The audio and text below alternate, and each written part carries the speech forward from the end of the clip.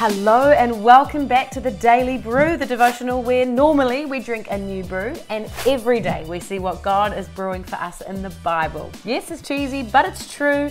We are here, day 321. 3, 2, 1. It really does feel like the countdown is on to finish this Bible plan. Very, very exciting. But as you know, no brew today. We're going to get straight into our Bible passages. Today we're reading from Psalm 127, verses 1 to 5. James 1, 1 to 27. So we're starting a brand new book. And we're looking at Ezekiel chapter 32 and 33 all the way to verse 20. Now remember, these are Harry's notes. I'm going to read them as though I'm Harry. As I get older, I begin to become more self-dependent than trusting in God. That's not what our faith in Christ is supposed to bring. We're supposed to trust in the Lord and live with peace and with sleep, interestingly. Our psalm tells us today that unless the Lord himself builds the house, the builders labor in vain.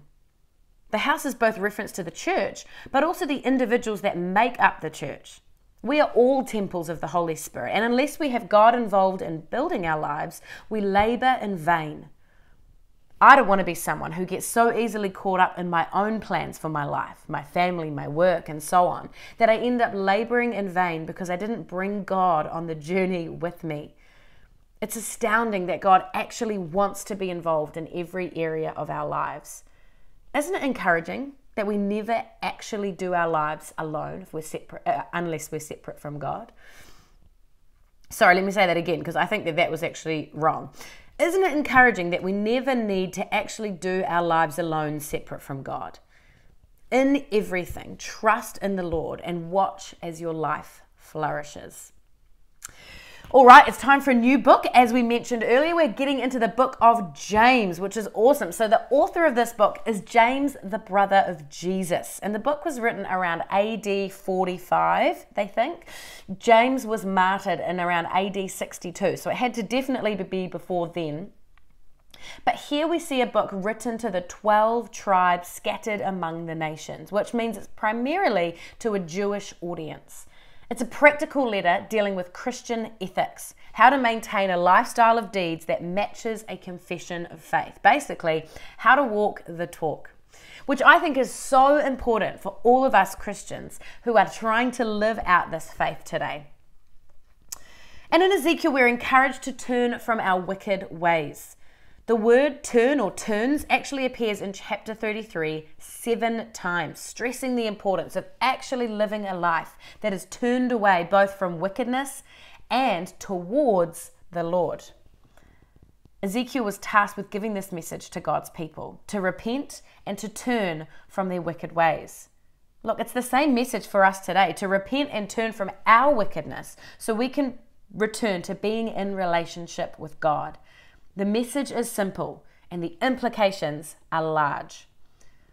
Most important thing we can do is turn away from our sin and towards the kingdom of God through the repentance of our sins and the recognition of Jesus as our Lord and Savior through the death and resurrection.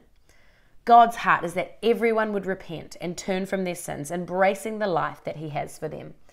It's time to turn away from sin so that easily holds you back and towards the King who gives us life. 3, 2. It's time for verse of the day, James 1 verse 4. Let perseverance finish its work so that you may be mature and complete, not lacking anything. So first we face trials. It's a testing of our faith. We develop perseverance, and then we become mature and complete, lacking nothing. So easy to despise the trials so that we never actually become mature and complete. And so we'd stay lacking many things. We need to embrace the testing and trials. We need to persevere so that we can enter into that maturity He has for us. How good will it be to say, one day, I lack nothing. Alrighty. That's it today for the Daily Brew. Thank you so much for having me. I pray that you are blessed by this scripture. It's short and sweet with no brews. It's short and sweet when I'm just reading Harry's notes and I've got nothing really to add because, you know, it's all here. When Harry gets back, you're going to be prepared for some longer devotionals. But here we are. If it is the end of your day, have a great sleep. If it's the start of your day, be blessed. Either way, we'll see you here tomorrow.